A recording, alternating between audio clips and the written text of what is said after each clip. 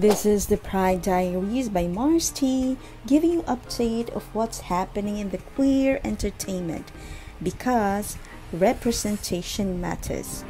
This is exactly why you should not be fucking around in here. I've got so much on my plate already, and now this. Tess, it's just an accident. Shane and Finley start some demo work at the new bar with a completely gratuitous slow-motion thirst trap. But Tess isn't too thrilled that they started doing the demo instead of waiting for a contractor. She's even less thrilled when Finley smashes a water pipe. Oh, shit! Fuck! You okay? I'm gonna stop one! I got it! Finley, go around the corner! Hi. It's not a big deal, Tess, truly. Shane leaves after Tess snaps at her pretty harshly. I can help with that. Your help is how this happened, so thanks but no thanks.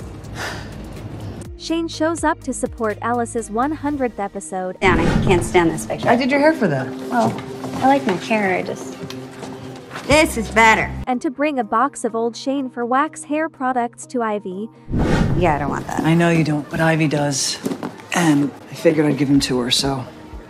Okay. Do you know where I can find her? Yeah. When Taylor is abruptly tapped to be on air, Ivy convinces Shane to style Taylor's hair for the show. Okay. Take it away, do your thing. Taylor? May I? Yeah. It's clear that Shane misses doing hair. Shane, still upset from the fight with Tess and still feeling constrained by domesticity, sleeps with Ivy in one of the empty studio rooms while the show is going on.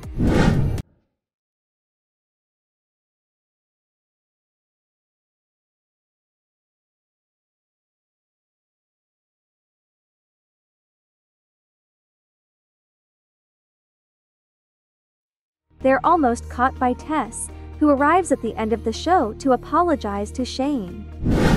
I'm sorry I snapped at you earlier. All is forgiven. Yeah. Even though they're not caught, Sophie figures out what's going on when she sees Ivy exit the room just after Shane walks away with Tess. Yes, same to you. Clearly, Shane still hasn't learned a less destructive way to manage her feelings. Want more queer content? Then please subscribe and hit the notification bell.